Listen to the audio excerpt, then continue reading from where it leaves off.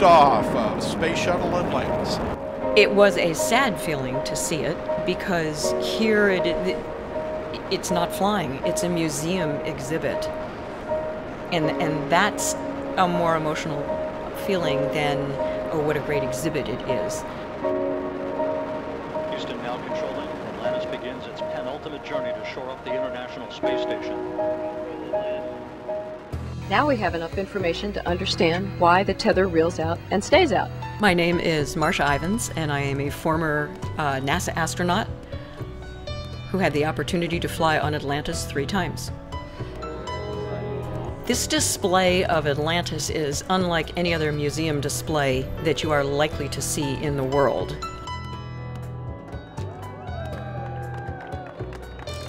Here in Florida, Atlantis is supported like it would be flying in space, like a working spacecraft. The payload bay doors are open, the robot arm is deployed, it's sort of banking towards you a little bit, and it's the most stunning display of a spacecraft I have ever seen.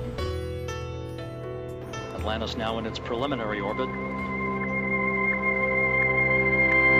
The thing that hit me and hit many people who were astronauts seeing it was that it was static and in a museum.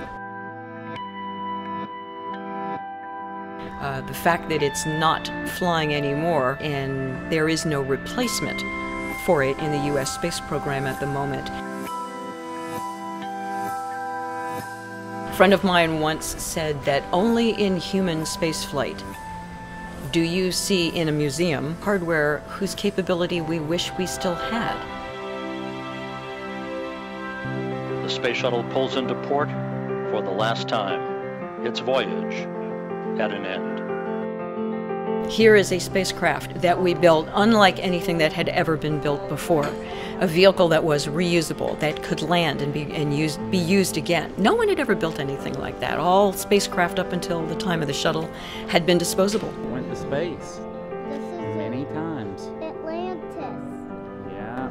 And hopefully people will look at Atlantis, and maybe some young person will be inspired looking at this to think, okay, why can't I do better than that? Why can't I take the next step? Why can't we go to the moon and Mars and beyond that? Hopefully somebody will think of that.